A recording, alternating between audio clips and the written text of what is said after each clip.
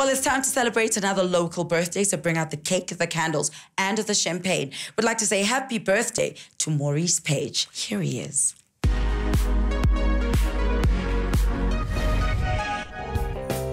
On the 5th of September, Maurice Paige celebrates his birthday. Throughout the year, but especially on his birthday, Maurice reflects on his memories of the amazing woman who raised him. My great-grandma, she is the one actually that brought me to life, you know, because I grew up without my mother and my father. So she has been my anchor my whole life, and she passed away when I was 18 years old. So she's always been in my memory. She's the one who actually kept me going.